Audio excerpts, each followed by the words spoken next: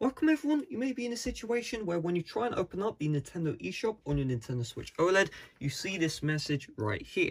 Error code 2813-9712. Let me just focus this. An error has occurred. If the problem persists, please refer to the Nintendo Switch support website. So in order to fix this, all we need to do is just open up System Settings, scroll to the very bottom, tap on System, and you want to scroll down again until you see date and time.